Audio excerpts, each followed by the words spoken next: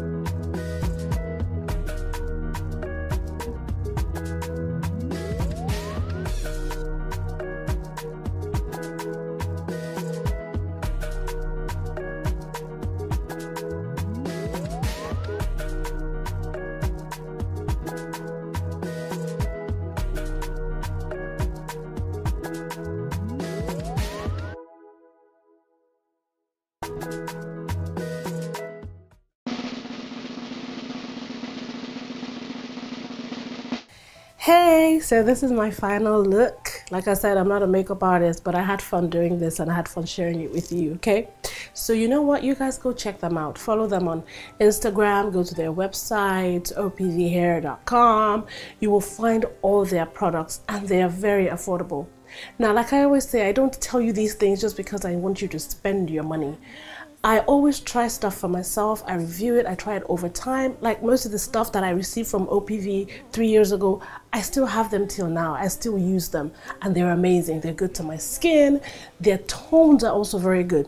Now the beauty of it is that they have tones from white people, very pale people, to very dark skinned people. So you will find something in between to use. For me, this is not just a review, you know, just because it's a beauty product. One, it is created by a woman.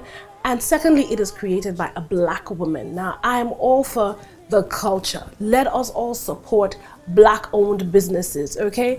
And OPV is owned by a strong, dedicated, hardworking African woman. I am so proud of her.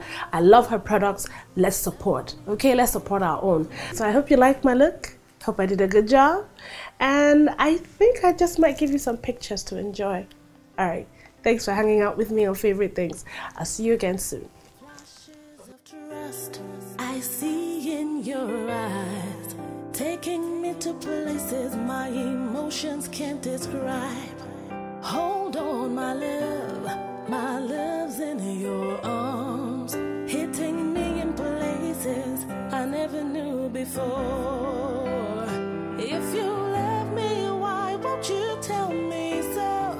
You're telling everybody, but you're never telling me. If you love me, why won't you tell me so? You're telling everybody, but you're never telling me of this love you have for me. If you must love me quick, quick.